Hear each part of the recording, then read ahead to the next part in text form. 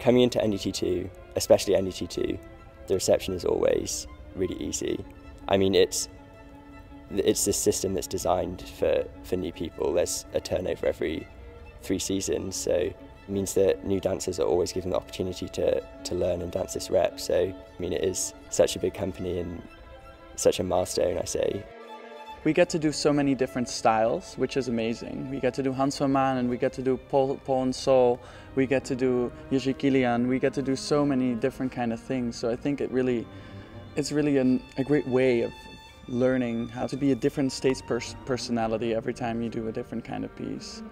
You get hired in NDT, first of all, because you have a certain talent and a physical control and technique, but also because they see a lot of growth in you in the future. In general, they always hire people who still have a long way to go, who are not there yet, so they can still like shape you and mold you, and yeah. If you compare the NDT audition with other auditions, for example, we don't wear a number. Yeah.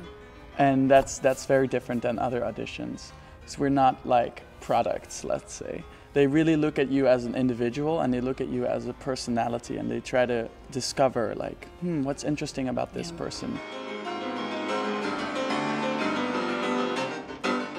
Dancing the same 3 pieces every night 20 times, I mean, it's difficult to keep it fresh, let's say, or continue to enjoy the same moments, but I think that's a good opportunity to find new things in the piece and develop it.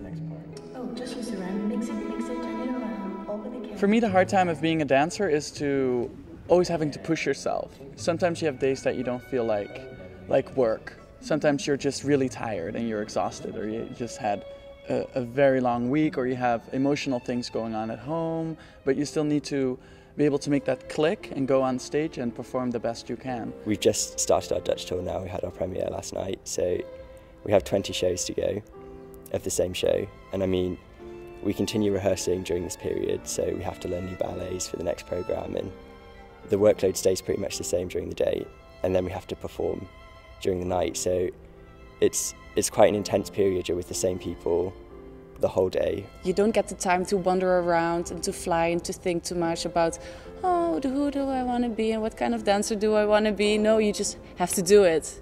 And in a way, it's nice because you get to grow further and further earlier in your career.